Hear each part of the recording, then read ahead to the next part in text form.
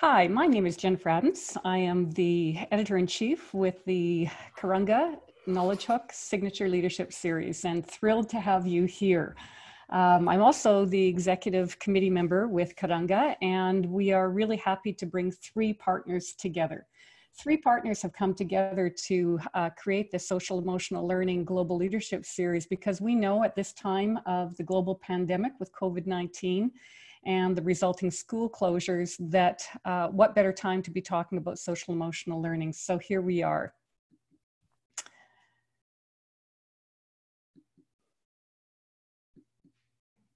The first partner is the Knowledge Hook Signature Leadership Series. And if you take a look at the three topics at the bottom, we cycle through Education 2030, so talking about what is happening in education systems around the world.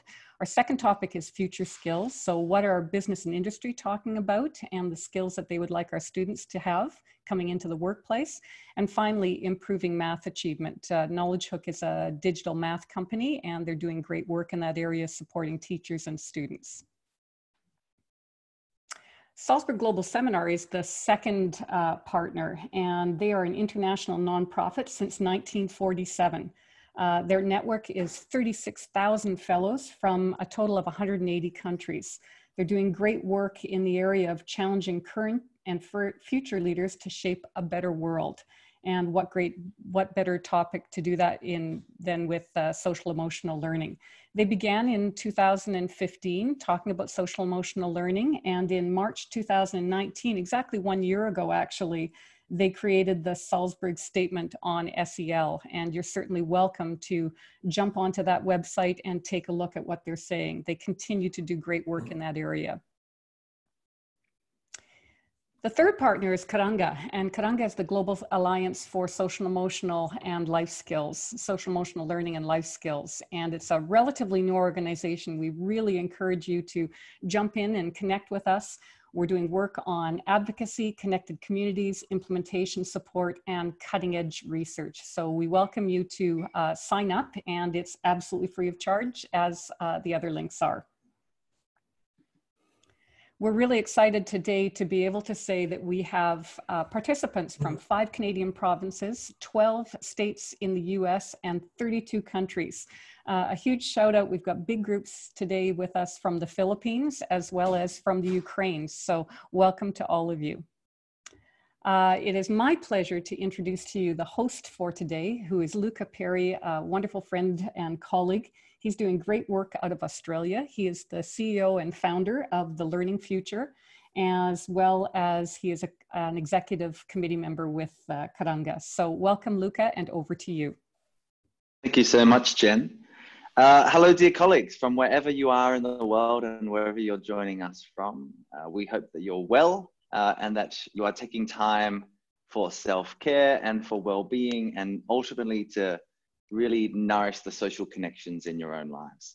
What a moment that we find ourselves in. And it is my absolute pleasure to be hosting what I think is one of a real series of vital conversations as we look at the way that education has been impacted along with the economies, the global health systems. I mean, this really is quite an incredible moment of disruption in our history. And so, of course, that has really large implications for us in education in whatever role we might be filling, be that the vital role of being at the classroom interface, be leading a school, be leading an entire district as a superintendent, as a director of education, people in policy, parents. Everyone is being impacted by this. And that's why I think this conversation about how we ensure that we are designing learning for meaning and connection is just very exciting. At least I'm excited, joining you here from South Australia. I have two wonderful colleagues from different parts of the world that will be first sharing some of their work, the big ideas that they've been exploring over the past decades, but also what's emergent for them. What are the kind of unanswered questions that they're really working on, and how might we move forward together to build back better, to actually take some of these insights to really reimagine and remake what education can be. The first of those is Barry Swigals. Barry and I met at the Stanford D School, where he is the School Safety Fellow. He is a phenomenal thinker and doer. I'll give you a little bit more insight just before his session, but effectively Barry is one of these polymaths that has so many different interests and skills. He is notably an award-winning architect and has founded his own firm. Sarah Mercer, Professor Sarah Mercer is joining us from Austria, from the University of Graz. Sarah similarly has an incredible career, really traversing across language learning, teacher well-being in particular, but also positive psychology and how we can use all of those things together to ensure that learners are getting powerful experiences and the people delivering the learning are equally supported.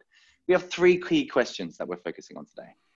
And they are really about this opportunity for learning as you know, a vehicle for meaning connection. The first, how might we design learning for creativity, care, and capabilities, both today and tomorrow?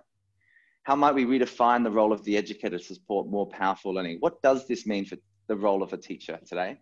And how might we build back better the experience of schooling for all learners? Just some quick housekeeping. The way we've designed this series is that we're going to have 15 minutes of insights from Professor Mercer. Then we're going to have, you know, I'll just give you a quick prompt to reflect. Then we'll have 15 minutes of insights from Barry. And after that, we'll kind of leap into a Q&A. Please, on the chat boxes, I can see people saying hello from all over the world. Do start to share your thoughts even during those presentations. Any questions I'll take note on. We'll finish with a Q&A before we all move back into whichever way that we're contributing to the education ecosystem. So it's my pleasure to introduce Sarah. Sarah and I have known each other for a number of years now. She is simply one of the best thinkers I have met. The way that she can connect different ideas, and particularly, I would say her world-leading work in teacher well-being and the interface with social emotional learning and English language teaching or language teaching more generally. I think she brings a huge amount to these conversations about, you know, how might we redefine what the experience is for learners, but also crucially for the people that are leading learning across our systems, sectors, and nations. So Sarah, it's fantastic to have you on the call. Thank you so much for taking us through some of your ideas. That's really kind and very, very generous, Luca, far too generous in fact, but thank you. Thank you also to the 3 partners for giving me this opportunity to kind of take stock and have a little think about things that are important to me in designing learning for meaning and connection. So this is kind of a chance for me to have a little bit of a wish list kind of think. So I'm going to share some thoughts to you. This is a great quote that I came across, and some of you have maybe seen this elsewhere. Just let me get rid of this box at the corner, it's in my way. I think this is a great thing. When we rush back to normal, let's consider what's worth going back to. So have a think about, it's not that everything we have currently is not worth keeping. We've got a lot of great things going on in education, but it's about thinking about which things can we improve, which things can we retain, which can we build on, and which do we maybe need to have a little bit of a think about. Okay, hold on. I've got to get my, okay. So I decided to kind of do it this way, that I would look at 3 kind of key core determinants of education: the curriculum, the teacher, and the learner. And all of these are embedded in an ecosystem. So I'm talking in a kind of abstract way about them, but you have to always consider what is appropriate in the particular culture, context, institution, and so on. So we're talking about these in a little bit of a abstracted way, but that's not really how they work. So let's look at the teacher first. Typically, teachers are in the profession for intrinsic motive. So you know the joke, nobody goes into teacher for the great salary and the fantastic fame and glory that you're going to get. And what we've seen during the pandemic crisis is that teachers have been utterly fantastic in adapting spontaneously with no preparation, no resources, no time, and very little thanks very often, and just getting themselves, throwing themselves into it and just getting on with making the most, making the best of the educational situation. And they do it with dedication. So you know what this really gets to me? These are professionals. Teachers are trained as professionals, they are acting as professionals, and they should be treated accordingly. And sadly, in many education systems, that is not yet the case. We're all talking about flattening the curve at the moment, so I'm talking about flattening the hierarchy. Let's give teachers more autonomy. Let's recognize them as the professionals that they are. Let them just get on with their jobs and do what they're good at. Give them more autonomy to make the decisions themselves, not looking over their shoulders the whole time. We really need to work consciously as a community to raise their status within society, how they're portrayed in the media, within our institutions, and also through policy. We need to make sure that teachers are being given the status they deserve. It is fundamental for their well-being, fundamental for the respect in the job, fundamental for the way that they teach. And we have to be taking more conscious action to protect them as our most valuable resource in education. That's not just a personal opinion, although it is. But in fact, if you look at Hattie and you look at all the studies, teachers make a massive difference in education. They are the thing that matters. So we should be taking greater care of them. We should be investing in them. We should be protecting them. We should be asking them, what can we do for you? What can we do to support you? How can we strengthen where you're at? A lot of the work that I've been doing, as Luca kindly and generously pointed out earlier, has been to look at teacher well-being and talking about what teachers need in kind of support, how status affects their well-being and so on. And this is a quote from the book that I had the pleasure of writing with a dear colleague of mine, is being a dedicated educator should not come at the expense of your own well-being. And one of the things that we find is that because teachers are so committed to what they do, they often work way and beyond the call of duty at cost, at personal cost and cost to their well-being. And yet we know that teachers who have high levels of well-being teach better and teach more effectively. So taking care of the teacher is my #1 wish. Let's have a little bit of a look at the learner and think about one of the problems in education that we noted certainly before the virus and maybe going on. We found 2/3 of the students in school are bored. Only 47%, so less than half, are engaged. 29% are not engaged, and 24% are actively disengaged. And the level of engagement decreases as you go through schooling levels. So that's a huge problem, because if you are not engaged, you're not learning, quite simply. So we need to be conscious about what engagement is. How does it function? How do we get learners engaged? And this is a statement from some researchers. Engagement is the holy grail of learning. It's the access to learning. If you're going to learn, you have to be engaged. You have to have your cognition engaged, your emotions engaged. You have to behaviorally be engaged. It's not about compliance. It's not about just going through the motions. It's about being committed and invested in your own learning. And that's quite a challenge for contemporary education, to put it mildly. One of the things that we've also been working on with some colleagues is looking at engagement. Now, we've been looking very specifically at engagement in language learning classrooms, but I need to make it clear, because I know that many of you are not from that context. We divided the book into 2 areas. We have a series of principles, so guiding insights about what are the principles of engagement, and then we have action steps that are really meant specifically for language education. And so I'm going to talk about some of the principles now that apply generally in any form of education, not just in language education. We have a tripartite model. We talk about the fact that you need learners to be willing to engage first and foremost, and that's where social emotional learning plays an enormous role. They've got to feel psychologically safe. They've got to feel confident. They've got to feel they can do this, that this is something they can achieve. Then the teachers and the classroom and the school have to do things to trigger that engagement, and then you've got to keep it. So it's no good having all singing, all dancing tricks to trigger their engagement if you can't keep it, because only sustained engagement over time is going to lead to meaningful, purposeful learning. We've looked at I'm just put a few of the principles here just to give you an idea of the kinds of things that you can think about. And I'm very conscious of the fact that I don't want to overstay my welcome time-wise, so I'm going to make sure that I don't dawdle too much. The willingness to engage is that kind of foundations that we need for learners to feel that they are safe, that they are confident, that the teacher is invested in them, that they are able to learn. Triggering engagement is about getting learners emotionally invested, helping them to see the purpose and relevance, and that's something I'll come back to if we remember that for in a moment. Getting them curious and interested in learning. Curiosity is the most undervalued thing. If we can get people curious, my goodness, is that a powerful tool for learning. And then we have to maintain that engagement, and we've got to keep it going. And that's about maximizing learner autonomy, giving them agency, helping them see a sense of progress. They have to feel they're getting somewhere. Think about all the insights we've got from gaming. Why is gaming so addictive? That teaches us really important lessons about the process and the psychology of engagement. And then keeping learners active. So engagement comes from being actively involved and actively engaged in what you're trying to learn. The best forms of, most engaging approaches here are things like project-based learning, inquiry-based learning, problem-based learning. I would love to see more of this. more interdisciplinary work, loosening up the very rigid school structures that we have and letting learners explore topics and themes and projects and bringing things together in a safe and active way. And let's finally end on a quick look at my wishes for the curriculum, so the what. We've looked at the two key stakeholders. Let's have a little look now. Now, the purpose of school. What is the purpose of school? My God, what a question, hey. I don't suppose I'm going to answer that in 2 minutes that I've got left. But the purpose of schooling has been a question since Aristotle. Why do we send kids to school? What's the purpose of them being there? Martin Seligman did a really interesting survey. Maybe you want to post your ideas here in the box about this. And he asked parents 2 questions.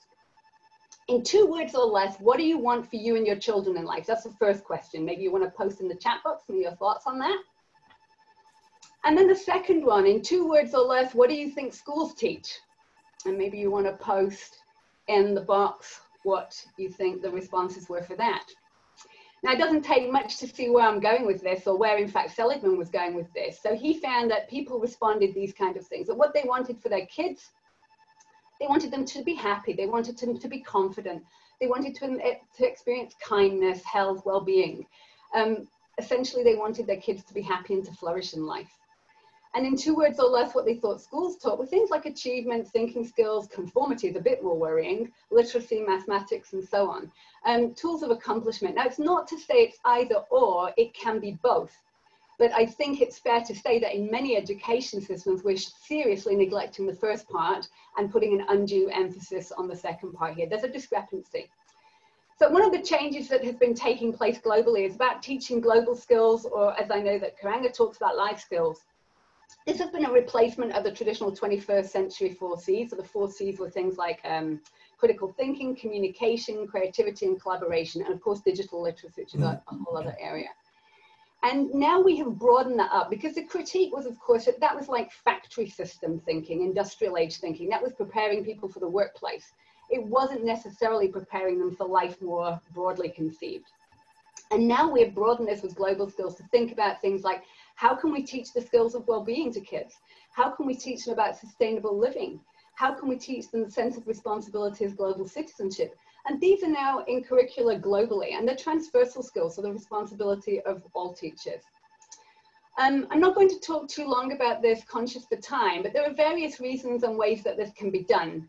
Fundamentally, it's because this takes us back to making it relevant for learners. It enhances the purpose and the real world relevance of education. It means that we're not just preparing academics or preparing for the workplace, we're preparing people for life. And it very much is an equity issue. Equity within the nation and equity globally. How it can be done in 2 ways. There's what we call the dual strand approach, which is this picture of this little cute guy with the DNA here. You have your academic goals and you have your life skill goals. And you can try to teach them in an integrated way all the way through the curricula. And I could talk at length about why just having an add-on course for life skills is not a sustainable way of doing it. It doesn't generate the kind of mindset in people that this is a fundamental part of education. And you can have strong and weak forms, from just introducing critical reflective questions and texts to full-blown project-based learning. Fundamentally, what I would hope is that with an emphasis on global skills, we put people, we put their lives, we put their flourishing at the heart of the curriculum. And that's all what these wonderful partners here are about thinking about social emotional learning for the teachers, for the learners, for parents, and for the whole community, in fact. My summary, that you're going to get these slides afterwards, so you'll see that. Teachers, please, can we start treating them as professionals? Flatten the hierarchy, give them autonomy, enhance their status, respect them for the great job that they're doing, and look after their well-being. Learners, we've got to get them engaged. We've got to give them responsibility for learning, give them autonomy, get them agency. Create psychological safety and confidence for all learners. Maximize the agency for them to take control and be empowered learners. Give them opportunities to take part in things like project-based learning and learning for life. Loosen up the curriculum a little bit. And in terms of the curriculum, for me, it's be about teaching more global skills, doing it more systematically. It's happening in part, and it very much depends on sort of individual teachers, but there's not a systematic approach to this in terms of teacher training, pre-service and in-service. So teaching global skills, ensuring that school stays relevant, fit for purpose, relevant for the learners, but also answering that question of why we send people to school. supports learning for life and well-being for individuals and for global citizenship. And it also fosters social equity. When you teach global skills, you empower individuals, you create people to have opportunities within the nation, but also looking internationally at some of the disparity that exists. Guys, thank you so much for your time. I hope I've been able to give you a flavor of my wish list. Thank you. Thank you so much, Sarah. Virtual applause, I'm sure. Some fantastic concepts. And I really love this idea of the ecosystem. You know, and the more that we think about this, I think it really speaks to this moment when schools, the old provocation was, what would we do if schools closed tomorrow, you know, or weren't compulsory? Well, in many respects, many parts of the world, you know, 1.4 billion plus learners being impacted in this way. So we're going to unpack that ecosystem in particular and kind of the why, the what, and the how, because the how, of course, is kind of is where context just becomes so key. And those principles really can turn into methods or methodologies that kind of can be unpacked a bit more. So thank you so much for sharing that amazing wish list. And it dawned on me as I introduced Barry that this really is, perhaps in our lifetime, the largest opportunity to reimagine what the educational experience might be, to re-skill entire nations, not just entire communities or schooling districts. And so it's going to be fascinating to see all of the ways and the different approaches that different organizations take. One of the amazing organizations is the D School at Stanford, and Barry is, as you all know, the School Safety Fellow. He comes from an incredible career in architecture, but to say that he's an architect, I think doesn't do you any, you know, doesn't do you full credit, Barry, to be honest. A musician, artist, really almost a well-being designer in so many different ways. And so what I find so interesting in speaking with you, Barry, is your connection between kind of the physical built environments, but also the way that we can bring kind of the emotional arcs into an experience as well, particularly with some of your past very challenging work that you've done. For example, people may have seen in your bio, having redesigned the Sandy Hook School after the school shooting tragedy, and doing so to make a school incredibly safe, but also emotionally safe. And how one walks that line, I think is very, well, hopefully you'll illuminate as part of your conversation today. So Barry, over to you. Thank you so much for sharing your insights with us today. Thank you very much, Luca, and thank you, Sarah. That was really wonderful. I'm hoping I'm going to complement what Sarah said, because what we're talking about is, if I can get to my slides here. I hope we're going to be, in a way, talking about two sides of the same thing. We're talking about how we can make a place for education, and there's an interrelationship, obviously a powerful one between the two. The second line there of making a place for students to become themselves is an extraordinarily important thing, and Sarah, you were touching on so many dimensions of what that is. What you're looking at, by the way, is the facade of the Sandy Hook School. And I'm going to talk a little bit about the creation of that school from two different angles. One was the way in which it was created and the spaces that came out of that process. What we realize is that in moments of crisis, we so often forget what is most important. And I'm so excited to see so many people from around the world. This message could not be more important now. It's more important than ever. It certainly was important when we began designing the Sandy Hook School, where the trauma of that event shattered the community. And we began with a question similar to the one that Sarah, you were posing. We asked them what it is they loved about their homes, their neighborhoods, and their communities. And that reconnection formed the groundwork for being able to make informed and appropriate decisions about how the learning in the school was going to happen. And this is where it began. This is the very first meeting of gathering at the Sandy Hook School. There's so many things about this image that are important. One, that everyone is a circle. And there are quite a lot of people, actually, and including as many dimensions of the community as possible was essential to have a voice and also be able to work through what had happened to everyone. This is not dissimilar to what's happening actually right now.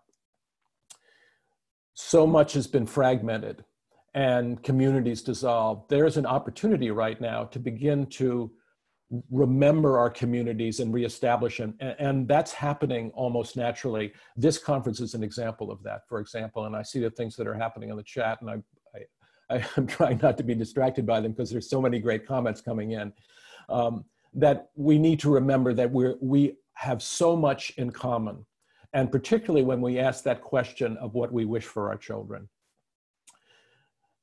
And relevant to what Sarah was saying, of course the teachers need to be empowered. And at the same time, we need to remember that all of us are responsible for empowering them. All of us are responsible for the education of our children. Not that we ourselves are in the schools, but we're part of the continuum of caring for our kids. And so often that responsibility is abrogated, and there's a finger pointing to teachers that they should be doing this, they should be doing that, superintendents should be doing this.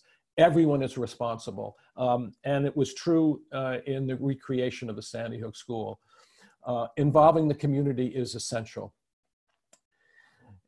We had a particular problem in the United States, and still do, which has to do with acts of extreme violence. They are extraordinarily rare.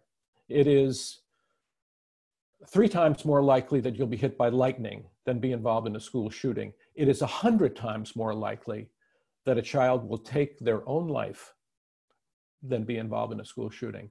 We need to understand that the metric of well-being is so out of whack with the fear of these rare acts of violence around the world, and I can see the chats from around the world. This is thankfully not something that's happening elsewhere. But what is the lesson from this? The lesson is to focus on the children themselves and not to create places that are overreacting to making them so secure that they look like this. This actually is a school in New Haven that we took down. It's not a detention center in the Soviet Union, or in the United States for that matter. The reaction in urban environments in the 1970s was to make a school that unfortunately became more like a prison, and not surprisingly, the kids inside felt like they were imprisoned, and this cycle of going from the prison and school to actual prisons began. This was a school that replaced it, and full of glass. The police who patrolled that area felt, oh, you'll never be able to do this, have glass on the streets. Well, in fact, you can, because if you include the community in the decision-making around the school, this is the type of thing that can happen. The underlying lesson through this is that school safety and well-being in schools is a complex and interrelated problem, and every aspect of it needs to be considered. Everything is related. And so the solutions need to be multifaceted. I'm going to give you one example from the Sandy Hook School. In front of the school, going all along the facade, is a rain garden. And that rain garden is a teaching opportunity for the ecology of in the Connecticut region. The kids come out, they learn in it. It also happens to be a protective barrier to the school. Those bridges across to the school, there are 3 places where the kids come in. They are metaphors for the bridges that are in the town of Newtown in Sandy Hook. So there's an evocation of the history of Newtown, which is so important to connect children to the place in which they live. And this slide will change. So this is a definition that came from Kevin Gogan, who was the director of safety and wellness in San Francisco. Being able to bring your whole self to school. That includes such a wide dimension of what being safe in a school. And as Luca was saying earlier, it's not just physically being safe, it's feeling as if you're safe and feeling as if you're cared for. So wellness is in fact the most important component of feeling safe and in fact being safe. So a place that they can call their own. The children need to feel as if they belong to a place. They also need to understand it. And the whole process of coming into this school, which by the way, came from that collective design process, everyone was involved in making the decisions of what this building looked like. And you see that wavy facade, which looks rather strange, not like a regular school. That comes from the images that people brought in of the town, of the undulating canopies of trees that is a sign of Newtown. Actually, when you come over the hill, you see this undulating canopy of trees with the spires of the church and town hall coming above it. The children come in and are brought along the entire facade, this curved facade like an embrace of the children. They experience the entire facade, and you see that the safety of barrier of the bus drop-off is important not only for the kids getting off, but it also pulls away from the school and allows the school to have a kind of front porch, which was the notion. So remembering the scale of our users and creating a home for learning couldn't be more important. When you think about homeschooling now, and this is an image from last week in the home of the daughter of some friends of ours, and you might notice that the dog is learning too in the corner. And somehow this is happening now. This is happening within the home. And to Sarah's point and Luca's point about how we can bring this forward, how can, in coming back to school, can we remember that there's a place for children and a scale for children, particularly small ones? This school is broken down into different zones, and this illustrates the elementary school on the left-hand side, and then two other parts of the school, such that they understand their piece within the larger whole. And the connection to the outside comes through those courtyards that open back to the trees. You might have seen that the school was pushed right into the trees at the back of the site that connect to a park. The idea of this school was learning in nature, learning in the trees. Biophilia is something that probably most of you are familiar with. It is simply the profound connection that we have with nature, our love of nature. There couldn't be anything that connects kids more directly to their learning than nature. It's seeing and being seen and witnessing the creative world. And I happened to read this just this morning, coincidentally opened a page of the book that I was reading, and it said, "Always try to keep a patch of sky above your life, little boy. You have a soul in you of rare quality, an artist's nature. Never let it starve for lack of what it needs." If we can provide that for children, we'll answer that question of what we wish for our children. And finally, this seeing into the school. If you look right through, you'll see the trees in the background. And when you come into that front foyer, you are back outside again. This learning in the trees is connecting the children all the time to who they are as human beings and how they're related to the planet on a much larger level. And they get a sense of scale that is different than the one that we're typically giving them. It's not flat, it's connected to a whole community that experiences the earth, and everyone on this chat experiences the earth. And if the kids do, they have a connection to everyone else on the earth. And we shouldn't forget in the design of the school's whimsy and delight. One of the things that we added to the school was artwork that was symbolic of the town. And the other thing was to create these tree houses that there are two of them that the kids can go into and see into the birds that are nesting in the trees that are not more than 50 feet away. This is what children delight in.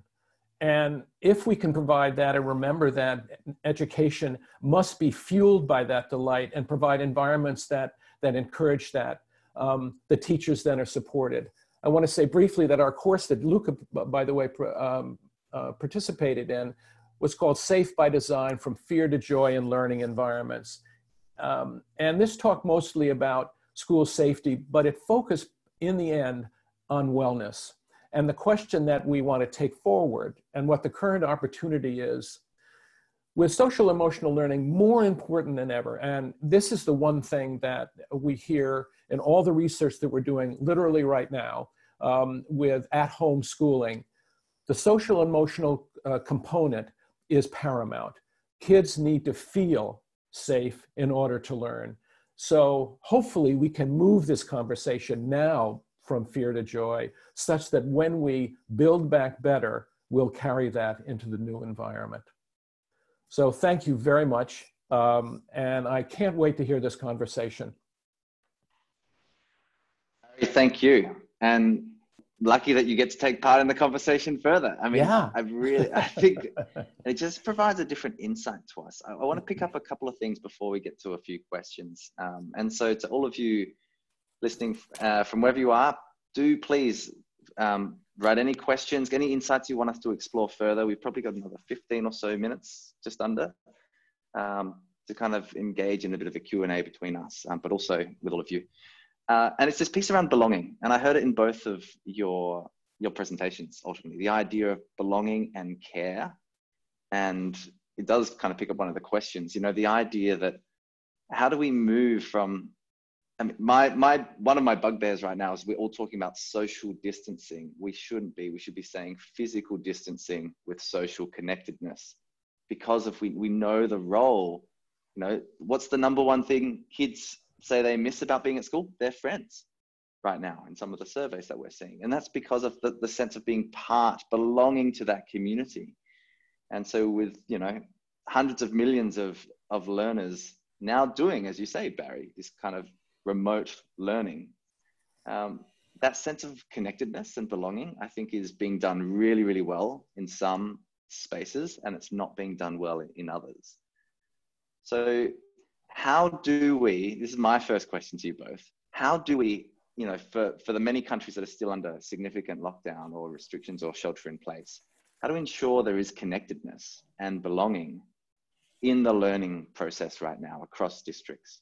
Teachers are doing their best, but, you know, how do we ensure that there aren't people slipping through the cracks, there aren't people isolated, and that no one really feels alone because they can't physically convene? Sarah, you want to jump in first and I'll... I can do. I think one of the things I'd like to mention that's been actually very telling in the teachers that I've been talking to, I think Luca knows that we're doing some research on teacher wellbeing at the moment, sort of ongoing during the crisis, is some kids are actually flourishing. Now, some kids are actually flourishing at home and doing better than they were in school. Now, that's got to raise some really important questions about what's going on in school, that they're actually happier. And what Barry said really struck home with me in respect to these kids is that they are safer and happier at home than they are in school. And they are flourishing at the moment. Quite a number of teachers that are involved in our study have reported that some of the kids are actually blossoming. Not all of them, of course, and a lot of kids are missing the social context. But so this idea of safety, one of the key concepts about teachers building relationships with learners is psychological safety or pedagogical caring. So when teachers are able to show that they care for learners, not only as individuals, but they care for their learning and they care for their progress. And many teachers are very good at communicating this. And so all the skills that teachers have in terms of building relationships with learners, building relationships among their learners, they have to continue doing this, but they have to do it in a different way. So it requires these little, one of my colleagues explained that she said, just having a smiley emoticon conversation helped build up that connection with one of the learners that was a little bit harder to reach. So it's not that we've forgotten all the skills about how to build relationships, we just have to transfer them to a different ecology, Luca, a different environment. But I was very interested to think about the social connection that is facilitated in the kind of buildings that Barry was showing us, which is fantastic, these communal spaces that you were showing, and that sense of safety of being at home. There's so many things that could be said about this, and Sarah, those are wonderful comments. Some of the things that we unearthed in the research that we were doing right now, by the way, we just finished a 24-hour hackathon to help at-home educators, overnight educators actually. And the things that we can build better forward is how parents are now engaged in their children's education. which is a wonderful dimension. At the same time, not all parents are equipped in the same way. And I'm afraid that this time has revealed all the systemic inequities that exist out there. And the statistics that you showed, Sarah, I'm afraid are only accelerated in this time period. Many of the kids don't have technology, so that they're not connected. Families have students that are at multiple ages and two parents that are working from home or are a part of essential services and can't be there. Enormously stressful for parents. How can we begin to support education in so many different ways, at home, of course, but how that at-home learning, by the way, can be brought back, as you were saying, Sarah, how can that be brought back into the schools themselves? And one of the dimensions, as I was saying earlier, is that parents now realize more about their children's education now than ever before. The other thing is very simple things are possible right now. Going outside, for example. Now, maybe you can't, you have to be socially distant, but you can go outside. And that connection to the outdoors could not be more important. And all the families that we talked to said that was one of the most important dimensions of the day. Instead of cooping kids up in school all day long, one simple thing. So I'll go back to you, Luca, to keep going in this. Yeah, look, I mean, I'm just looking through some of the fantastic questions here. I'm going to just throw you a couple and then see if we can unpack them, because there are some key themes. One of the themes is equity, because I think, Sarah, and I'm sure your research is showing this as well, here in Australia, there are some schools where a quarter of the students haven't even logged in to access one lesson. And that's largely because of access issues, but it's also partially they're voting to say, I don't see the relevancy. There's a lot around the equity piece. So what do we do when, not every young person has the connection through technology to be able to access at the same level as some others? That's one of the questions. One question here for you, Barry, I imagine, is, what do we do when we have industrialized kind of architecture in our school? Our school is what it is. How do we kind of retrofit to kind of make the space feel more connected and perhaps more connected to the world also, is another great question. And one final one I just want to flag as well, and see if we can pick up this as a conversation. Do we think happy students learn more and are more engaged? What was there about that emotional piece, with the social and emotional learning that we're speaking of? How do we activate, the notion of engagement, Sarah? How do we, think about the emotional arc of a lesson or an experience or a space and how that actually impacts? What do we know from the research so far about that? So Barry, give us a sense about how we're stuck with a classroom, and teachers do remarkable jobs of turning them into all sorts of things, but what's your insight on that? Well, what's interesting is it's when we go into schools that are impoverished in a certain way from the perspective of architecture, we're humbled by the fact that students and teachers can transform them amazingly to become educational places for themselves. So as we make these schools from scratch, we remember that in these other environments, they can be transformed. And one of the most important dimensions of that is student engagement. I don't think I stressed that enough, that we need to empower our students to be part of their educational process. And that empowerment can extend to understanding the environment in which they're being taught, assessing it, which they do incredibly well. Luke, you asked that question because we partnered with a K-8 school in Oakland, a school that wasn't terribly designed, but wasn't very well designed in another respect. These students were empowered to do something about that. And just in the empowerment, they had a feeling of well-being from having control over their environment. And they were very sensitive to actually how their school was and what they could do about it. So I think there are things that can be done. Sarah, any insights? I was going to come back to something that you kind of flagged up earlier that I think certainly connects both the things that Barry and I are talking about, is that when we talk about education taking place in an ecology, you're not just talking about the physical, you know, there's a whole network of people involved in education in the community in terms of the parents. When you're talking about social equity, we need to talk about why there are those disparities, where, you know, it goes way beyond just the educational situation. And that's why, you know, I think Barry had a fantastic quote about, you know, complex problems such as education. You know, Luke and I have had many a conversation about complex dynamic systems. Complex systems like an education system cannot be solved with easy solutions. There's no easy quick fixes to this. But there are lots of places where we can learn that have maximum impact. So when you think about a complex dynamic system, you find the part of the system that is susceptible to the biggest impact, and you make a change there. And so looking at what parts of the system are going to accelerate, and the teacher-learner relationship is absolutely essential. Building up those social emotional skills for teachers to look after themselves, to be able to model those skills, but also then to develop them amongst their learners and in their groups. For me, those are sort of essential parts of that. And democratizing throughout the system, getting everybody engaged. So, you know, Barry was talking about getting the parents, getting the community involved, getting learners involved in thinking about their own education. That's the sort of essence of project-based learning. That's the essence of what engagement is. Engagement is being actively involved, feeling you have a sense of responsibility and control over what happens to you, making a difference and seeing a purpose and a relevance to yourself and your life in what's happening to you. So those are very fundamental places to begin in empowering learners to become more actively involved, empowering teachers to not just be ticking boxes and being monitored, but actually to be able to make active decisions, have impact on what happens, not just in the confines of their classroom, but within the institution more broadly. So I think some ecological thinking helps us to reflect on the complexity and look at some of the pressure points and some of the hubs of influence and where we can start maximizing the impact. There are no quick fix solutions in education, we all know that. So it's about looking maybe for the points which maximize the impact that we can achieve.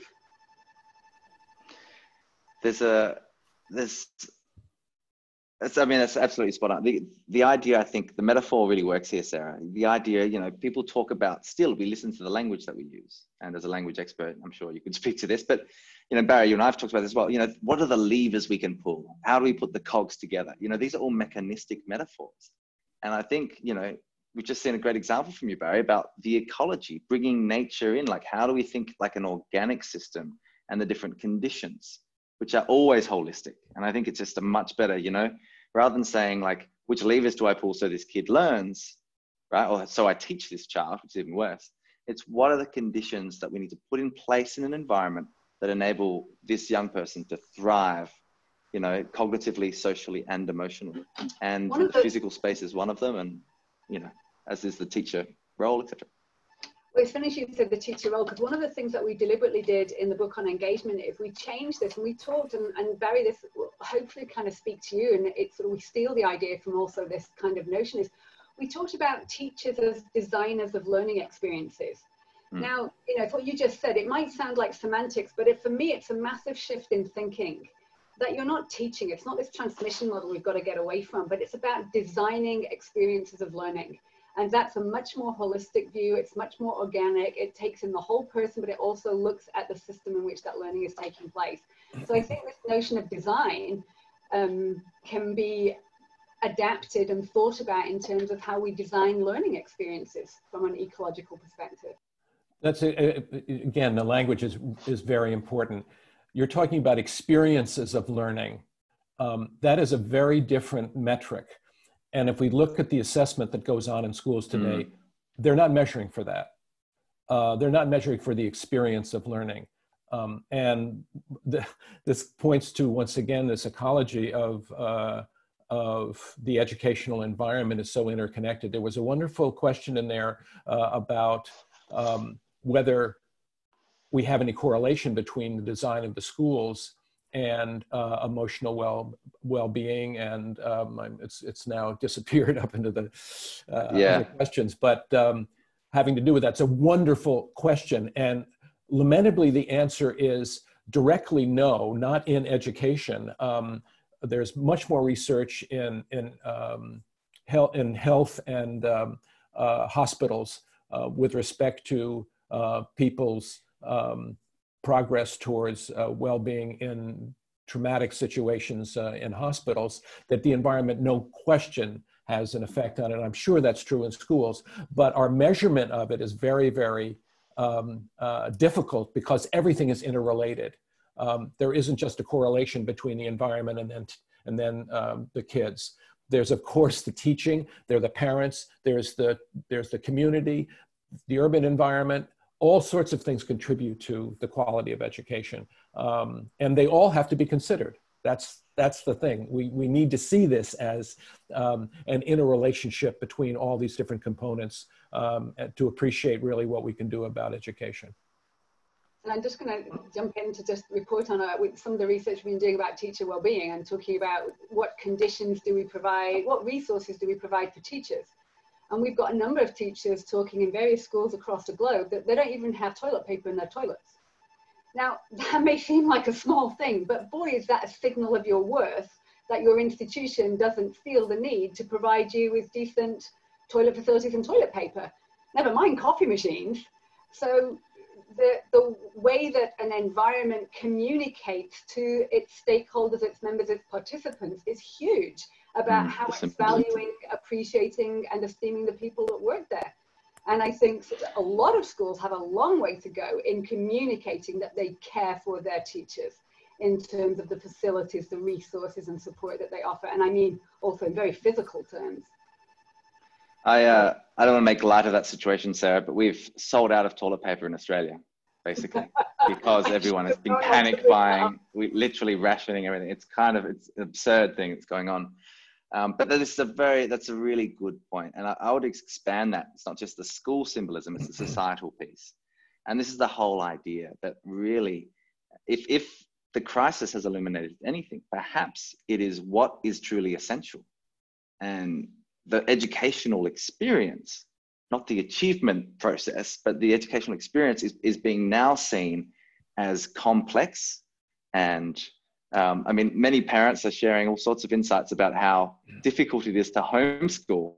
I think that's actually of benefit for the empathic lens. I do want to pick up one quick question here that says, how do we build this mindset? I mean, Sarah, you are training teachers right now. Barry works with a range of different educators across the work that he does, as do I. So how do we tap into the mindset?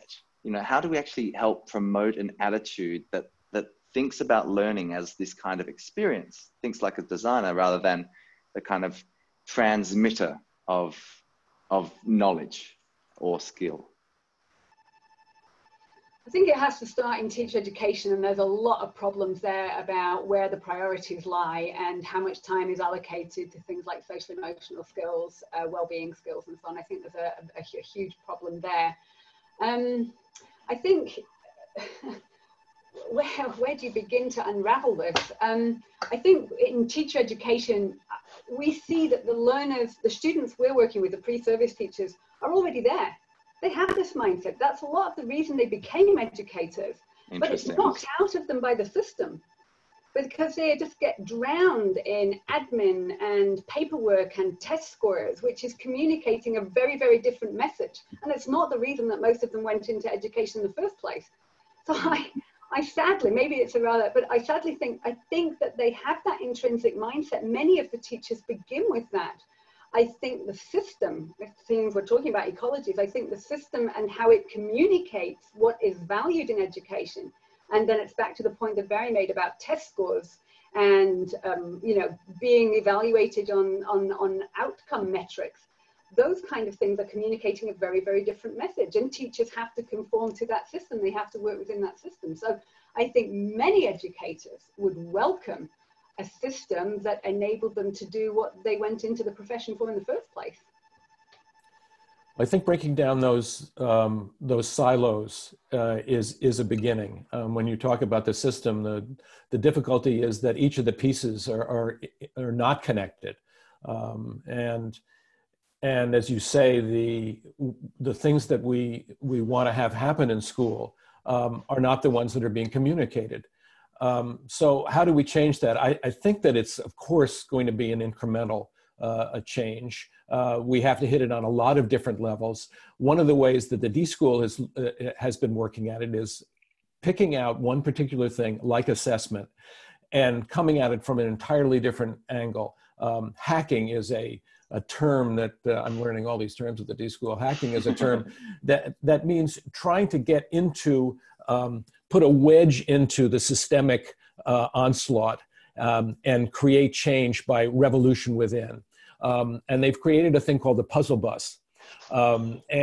And these escape rooms that are essentially as Puzzle Bus is about is a way of teaching collaboration, creativity, and all kinds of things that are essential in education, along with everything else that's going on. And that's such an exciting little thing. Another is shadow a student.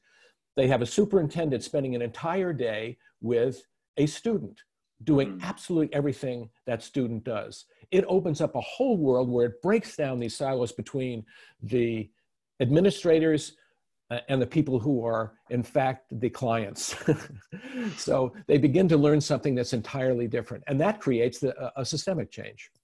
Great example, Barry. The idea of really tapping into lived experience, I think, and leading with empathy, asking good questions. And we've only got a couple of minutes left. So I want you to think about what is your kind of one take home message that you would love to leave this community with? Because that I think is where we might end the conversation today.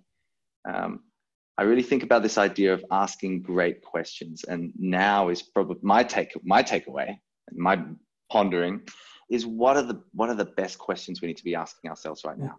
And they aren't some of the questions that I've been hearing from different leaders, that teachers have said, others have said, like, how do I stop my students from muting me on Zoom or from changing their background?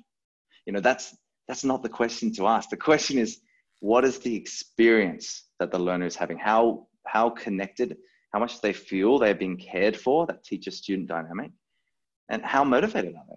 Have we triggered their engagement by creating those things? I mean, that for me is like, how can we ask better questions, particularly right now, so that we don't actually lose what is probably the biggest opportunity we've seen in decades to reimagine, I think, what education can be. That's my take home. So Barry, Sarah, what's some final thoughts from each of you? Build back better. Harvest everything that we're learning right now and do whatever we can to bring it back into school so the kids are engaged. And all the good things that are happening now, familiar relationships that can be taken back into school, can continue. Love it. I suppose my message is can we keep this vision of an ecology in the forefront of our minds? That naturally education systems are oriented towards the learner. They always will be, and they should be, but we mustn't overlook the role of the teacher.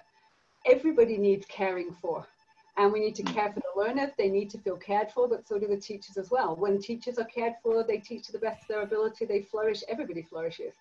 So if we can think of the notion of care in an ecology, in the educational ecology, it stretches to all the stakeholders, it stretches to social equity, teachers, communities, parents, and the systems and the buildings that they work in. So putting the notion of care in an ecology in the forefront of our mind will help us keep the big picture in mind, perhaps. That's great, Sarah. And I mean, maybe a silver lining of this quite horrific crisis is people asking each other, how are you doing? Actually more than perhaps we have done in the past. So I just want to say thank you so much to both of you, Barry, Sarah, for sharing your wonderful insights and the takeaways that we can have as we try to build back better and we try to have care as part of the kind of ecological approach we can take forward. All the best with your ongoing work. Barry, you'll be joining for a debrief on the repeat time for this call. But Sarah, sending good vibes from Australia to Austria, and Barry, all the best over there in California. Thanks, Luca. Thank you so much. And thanks you, everybody. Thank you, everybody. Wonderful to be with you. So Jen, I'll send it back to you just to close us out. And yeah, it's been a real pleasure to host the conversation today. Great. Thank you so much. And we are thrilled to be able to say that, as I said, anyone that is looking for access to these videos or any of the previous webinars, you can go to knowledgehub.com/leadership. This is a free portal by Knowledge Hook, and you're welcome to sign up for it and access any of the resources that are there. And we've got great news. We've got another Social and Emotional Learning Global Leadership Series coming up on June the 1st. And our host will be Giancarlo Brotto. And the topic will be SEL, Equity, and the Human Connection. So looking forward to that, and the registration will be up for that on that site in the next day or two. So a huge thanks to Luca, an outstanding job as a host, no surprise there, and to Barry and Sarah, a great conversation. Thanks to all of you participating. We've got some great comments on the chat line. Have a good day and stay well. Thank you so much. Thank you, Jen.